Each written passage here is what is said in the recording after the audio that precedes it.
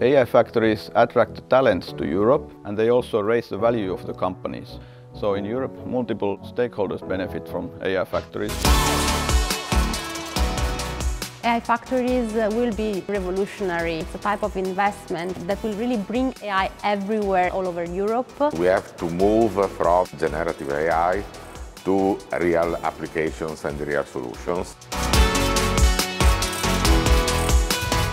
What we are aiming to do is to build the most powerful and most advanced public platform for artificial intelligence in the world. AI factories is a very good opportunity in the development of artificial intelligence in Europe in a European way, no? With open approach, using open data, using open models, fostering innovation.